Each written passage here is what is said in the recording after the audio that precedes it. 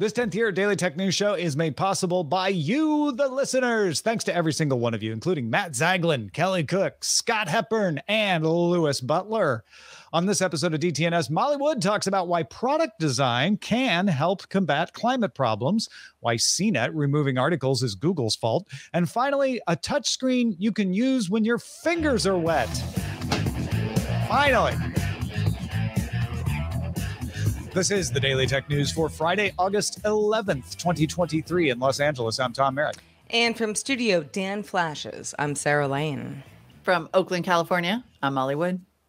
And I'm the show's producer, Roger Chang.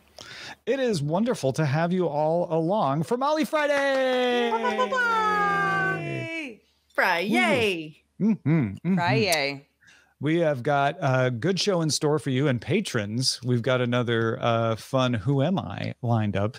Let us start with some news. Zoom updated its terms of service again, this time to make it explicit that it does not use your audio, video, chat, screen sharing, attachments, or other communications like customer content, such as poll results, whiteboard, and reactions to train Zoom or third-party artificial intelligence models. So that's nice. Let's see what else we have in the quick hits.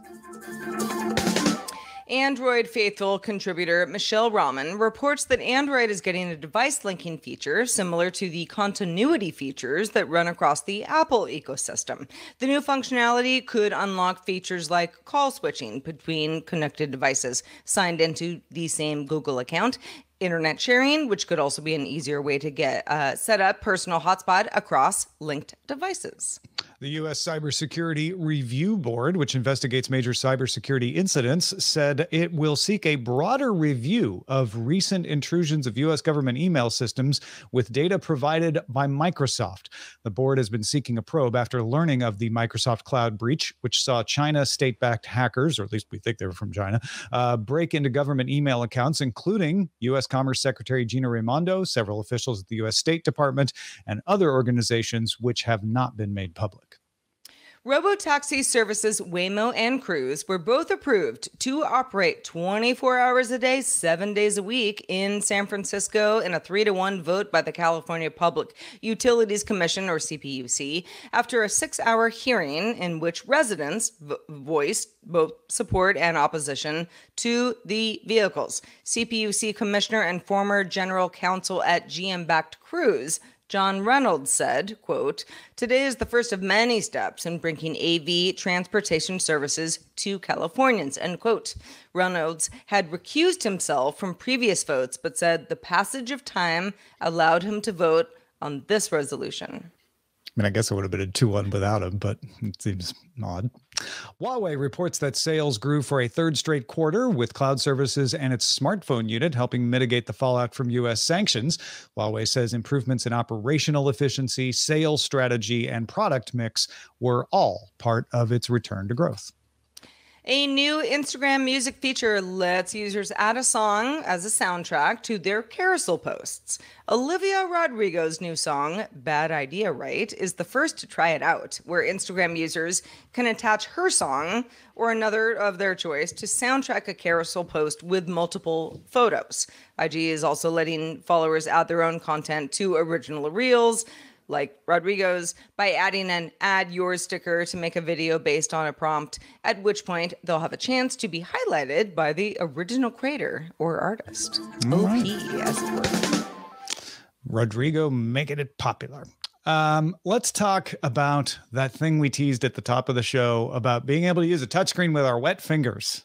Yeah. Okay. So if there's a drop of water or multiple drops of water on your touchscreen device, sometimes it messes things up. You can't click in, you can't unlock your phone, you can't do lots of things. Sometimes the screen thinks the water drop is you touching it. Other times the wet means that the touchscreen is not detecting any touches at all. Both problems. The problem, though, is that capacitive touch screens work by detecting a small change to natural electricity conducted by your hand. And water also conducts electricity. So there's an issue here. But OnePlus says it has solved this. So tell us more about that, Tom. Yeah, OnePlus shared a video on Weibo showing one of its upcoming phones working in rain. I think it was simulated rain because it looked like it's in a studio. Video shows a OnePlus Ace 2 Pro alongside an iPhone 14 Pro with water falling like rain.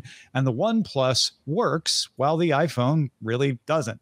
OnePlus says it uses a custom chipset to achieve this and 3 new algorithms that can tell the difference between the conductivity through water and conductivity through skin.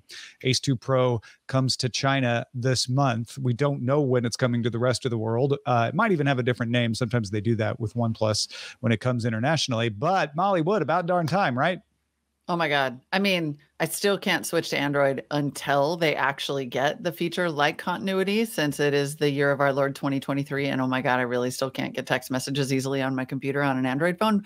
However, I would be pretty tempted by this feature because I like to listen to my audiobook in the shower, and it is dumb and surprisingly difficult. And I think over time is even sort of screwing up my touchscreen. I mean, but I'm like, I isn't dumb. Like, It's I have a great such idea. It's a great idea. I just put it on top of the shelf, and like, yes, some water splashes on it occasionally. But if I It's try not to pause, under the shower though, right? No, It's just, it's yeah. on a shelf. Like, it's the Mhm. perfect. I'm like, Mhm. this OnePlus feature is built for my literal use case, which is that I want to be able to, and maybe I want to listen to a podcast, and then I want to be able to skip ahead 30 seconds, but my finger's wet, so I can't. Like, yes, please. It sounds like this is really hard to do, surprisingly difficult, based on how the articles are describing it. Mhm. But yes, please let me have this. I want this. Mine is cooking. So you've got a recipe on your phone. First of all, Right. it always You're goes in to the, sleep. You're in the right? sink. You're Right. wet. And so you're like, I do the clean as I cook thing. So I'm always running stuff under the water. My fingers get wet. My recipe, the phone went to sleep. I need to check the recipe. Now I got to make sure I dry my hands. Be great if I didn't have to. Mm-hmm. I mean, it is funny, right? It's one of those features that sounds sort of minor, and in fact is kind of a really big deal. Now, would you buy a whole new phone? Would you potentially switch operating systems for a feature like this? I think that's probably a tougher sell. But in the universe of sort of incremental life improvements, this is actually a really real one. This is a good one. When we were first talking about the story this morning, I was like, well, hold on. Sometimes I shower with my Apple Watch on. Like, I mean, nothing bad happens because, it can handle a little wet, but I'm not really touching it, during that time.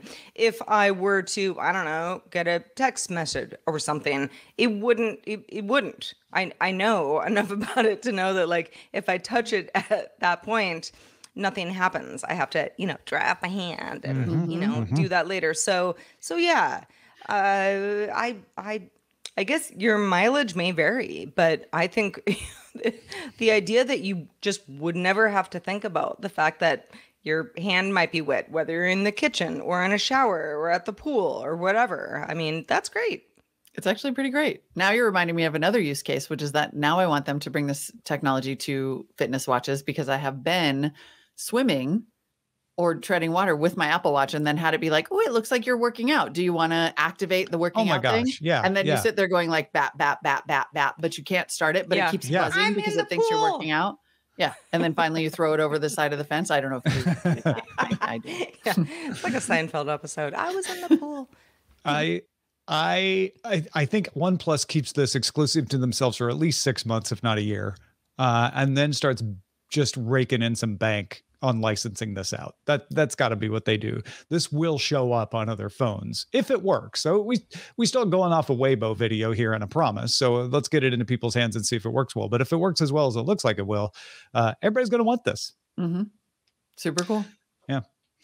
All right, let's talk about this CNET dust-up. Gizmodo recently reported that CNET has apparently deleted thousands of old articles, which is still a small percentage of the hundreds of thousands that the site has. But Gizmodo compared older versions of authors' pages that collect all the stories from particular authors to the ones on archive.org. So they were looking at ones now and ones from the past.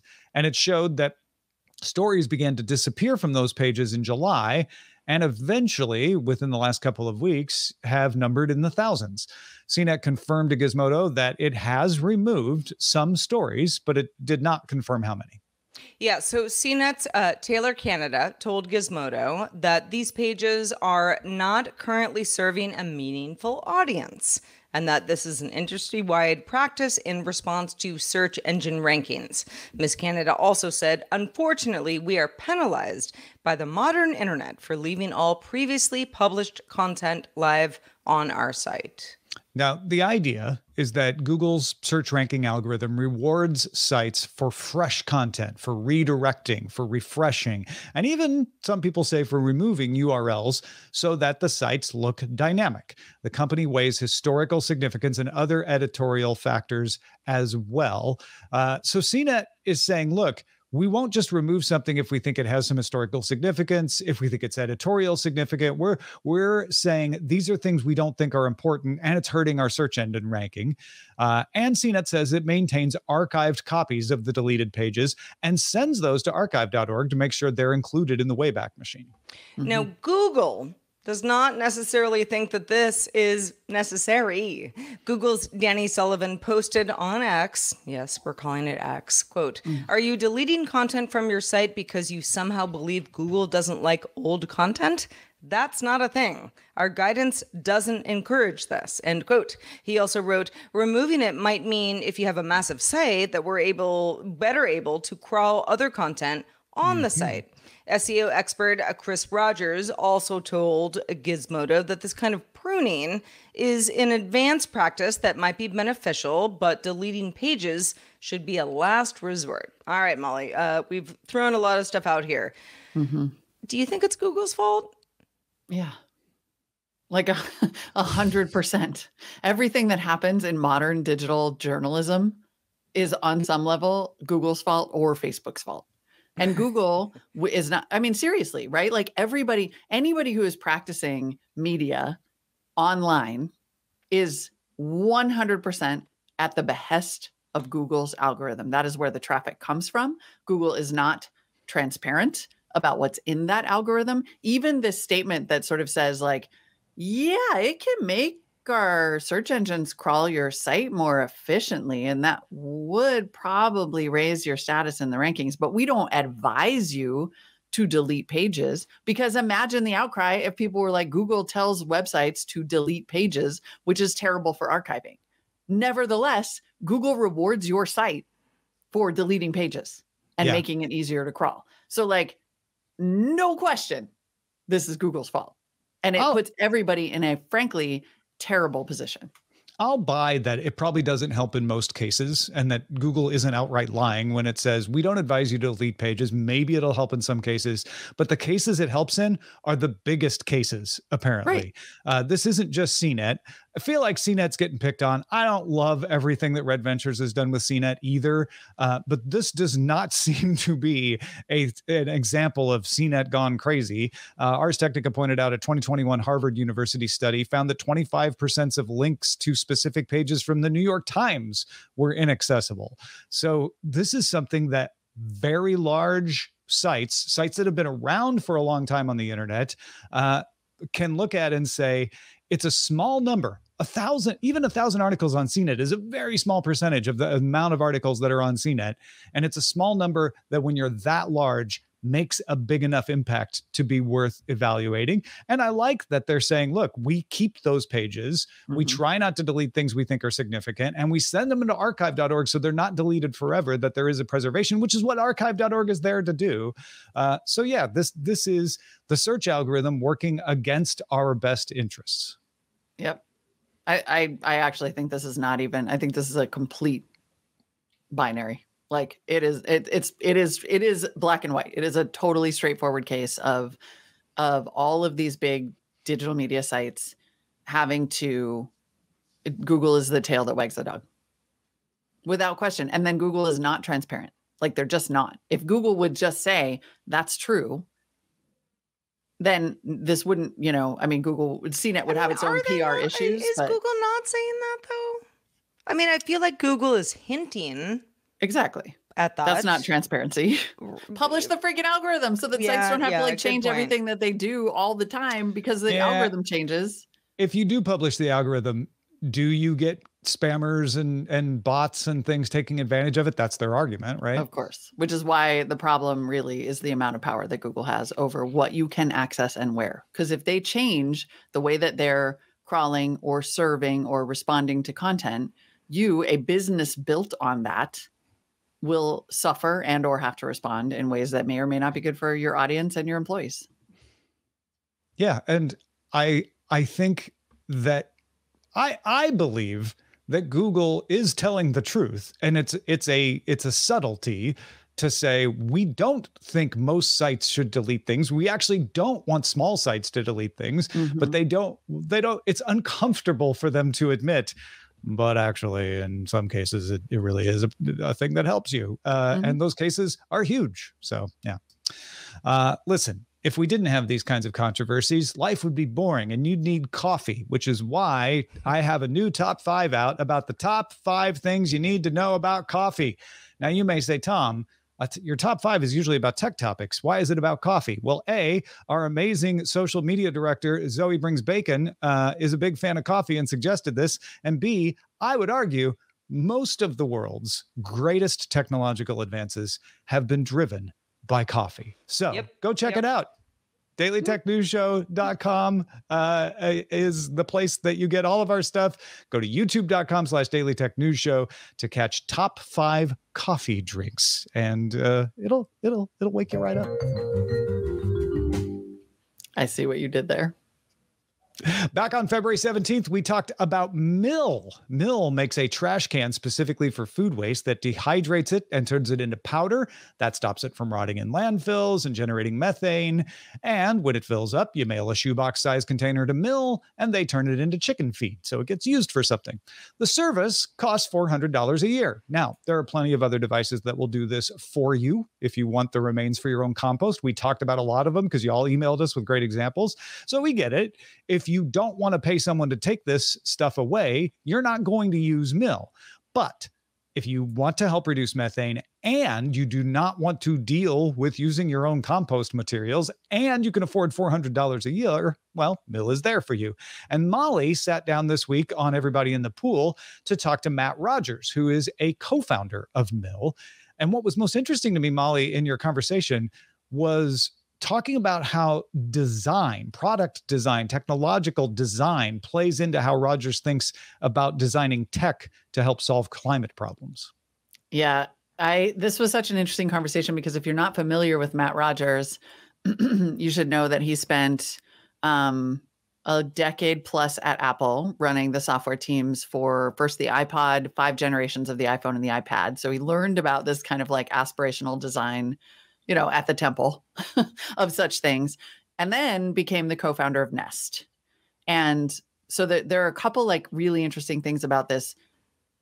One is that he is about creating these sort of beautiful aspirational products that tackle huge problems in the climate space in what is almost like in the back door, like a side direction sort of way, right? Nobody was necessarily thinking that a thermostat could be the key to energy efficiency writ large. And it was a really expensive thermostat. And people were like, why do I need this super fancy thermostat that looks so good? And then pretty soon it was like, you need it for the same reason you need an iPhone, because you want it, because it's pretty and it makes you feel cool. And then pretty soon utilities were having partnerships to make Nest free or super affordable to people. And then partnering to, with your consent, help determine your energy usage. Say, this is a peak time, so I'm going to turn the heat down a couple degrees. You'll still be comfortable, but you'll save a ton of energy, and that's massively impactful. And then after he made all his money on Nest, still wanted to go and tackle this huge problem of food waste. And so built this kind of, beautiful, expensive, aspirational gadget in hopes that it will have the same kind of adoption curve as, Tesla, Roadster to Model 3, iPhone to mass adoption, Nest to mass adoption, and hopefully now this kind of thing too. I mean, you mentioning the first time that I ever lived in an apartment that had a Nest thermostat, I was like, whoa, very fancy. This is not all that exciting anymore because, they are far and wide. But yes, I mean, it was a better way to get a lot more data about energy usage and how, that would affect what I'm paying and, how I could do with that going forward. The mill tagline of food not being trash. And, this is a way to just make the best use of this. Again, not being, like, ooh, we're so precious type thing. It's just we want to make this part of your routine. And I think that's a really tough sell when it comes to just sort of the daily goings on in a lot of people's homes. Yeah. I mean, behavior change is really hard. Like it is really hard. That's fundamentally why, it's fundamentally one of the reasons that we have not tackled the climate crisis at the kind of consumer level. Like I think way, way back in the day, George W. Bush said something along the lines of like, the American lifestyle is non-negotiable. Like consumer change is really hard. And that's kind of what I find so interesting about this idea that one of the keys to consumer change is, without a doubt, it's design, it's FOMO. It's the idea that like you've got something that's so cool, like I'm super cool about my food waste is definitely a new approach. It's easy to tell everyone else that they should be doing something, right? So before Nest, I love this part of the story. Before Nest, it was easy to be like, well, if people would just turn their thermostat down, if people would just change their thing, we would all be saving more energy. But those people are us. And you know what? We know what we don't want to have to do. Remember to go do something, especially in this modern world when there's so many things to remember. One more, even with the best of intentions, is just difficult for people to do. So what Nest did was said, we'll remember for you.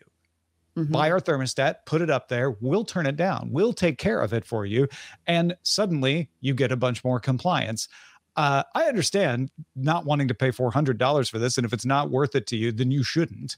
Yeah. But for a lot of people, it will be because they want to do it. And hopefully what happens with this is what happened with Nest, which is Nest prices came down and competitors came in and started offering the same thing with different prices. And suddenly you have a competitive marketplace where you have choices. And then maybe there's one of these that does a really good job and is free because they're like, we figured out how to sell the stuff at such a profit that we don't even need to charge it. We can collect it for free.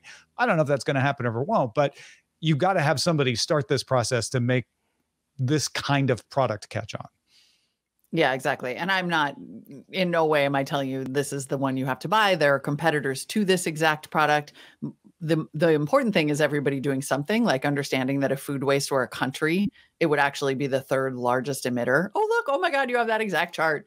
Like that is food waste. It is the third largest emitter after China and the United States in terms of carbon emissions. And as it breaks down in landfills, it releases methane, which is 80 times more warming than carbon dioxide. So like at a minimum, ideally you will listen to this episode and be like, maybe I should just eat that.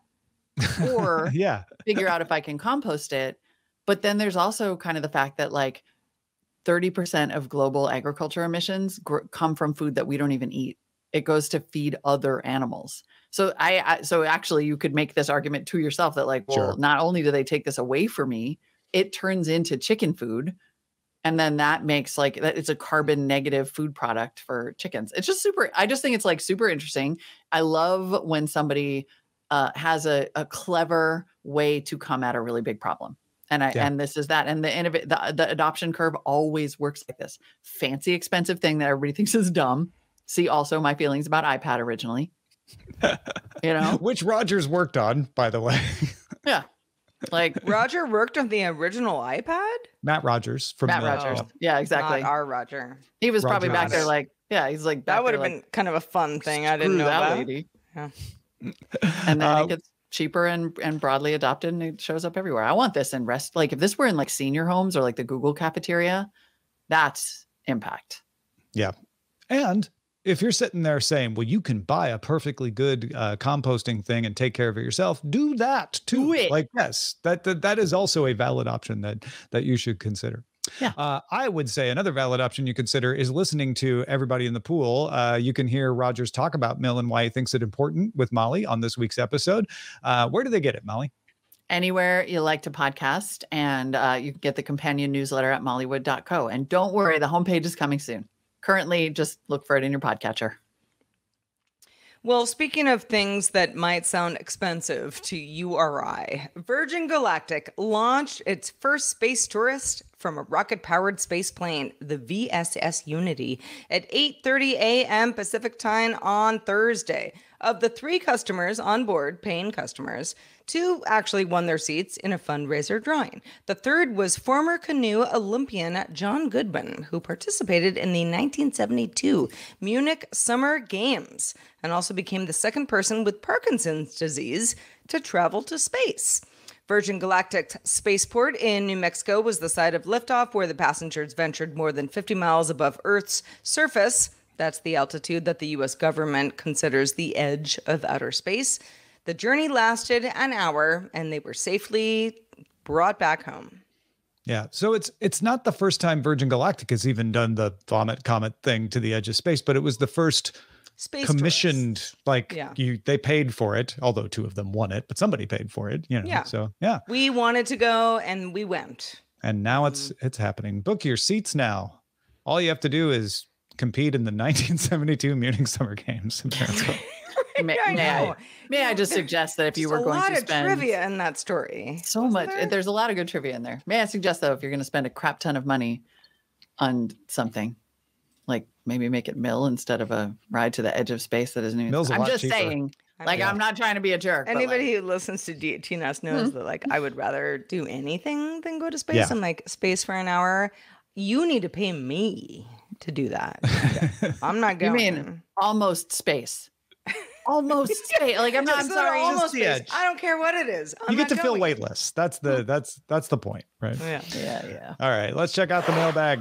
We got a good one from Cappy writing in with another example of Bluetooth wristbands at large events. This is after Tom talked about going to the Taylor Swift concert the other night and having one of these Bluetooth wristbands. Cappy says, my hometown hockey team, the Tampa Bay Lightning, has similar LED wristbands for home games. In special moments, like when the home team is going out on the ice, the whole stadium will go dark and the wristbands are synchronized to make patterns in the stands. He also says, side note, T Swift had 3 shows here in Tampa at the Buccaneers Stadium. It was sold out. My wife's elementary school is only a couple blocks away, and they sold out their parking lot, bringing in $20,000 every day.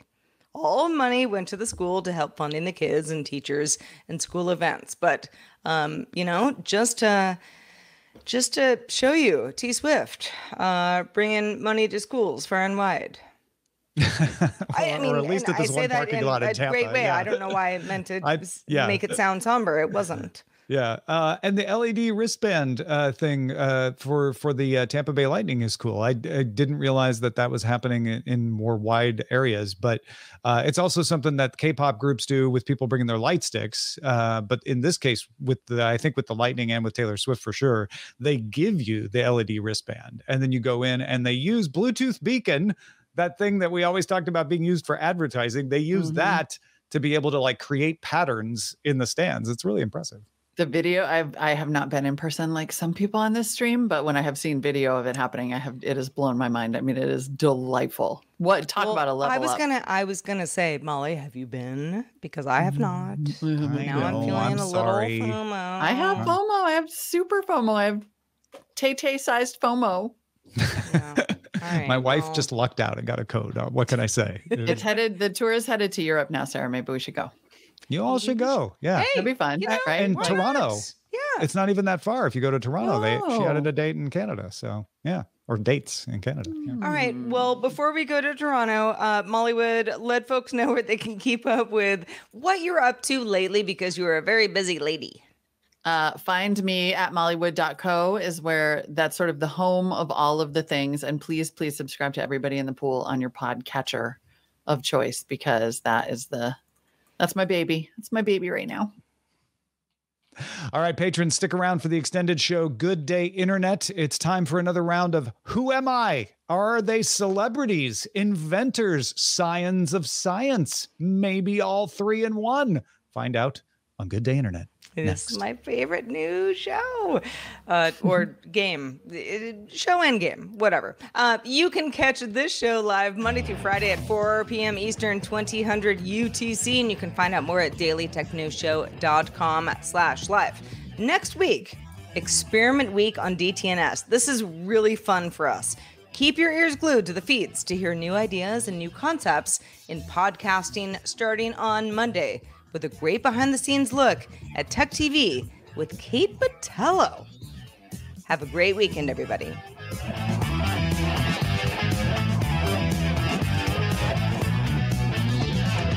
This week's episodes of Daily Tech News Show were created by the following people. Host, producer, and writer Tom Merritt. Host, producer, and writer Sarah Lane. Executive producer, booker Roger Chang.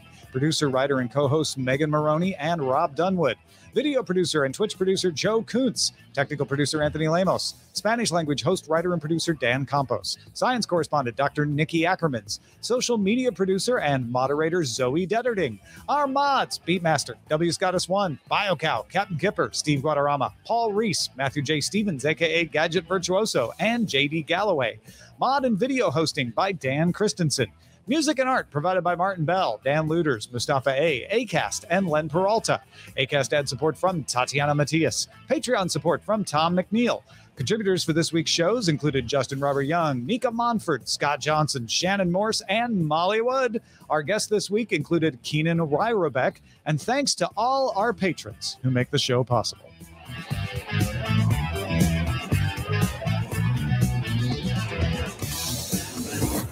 This show is part of the Frog Pants Network. Get more at frogpants.com. Diamond Club hopes you have enjoyed this program.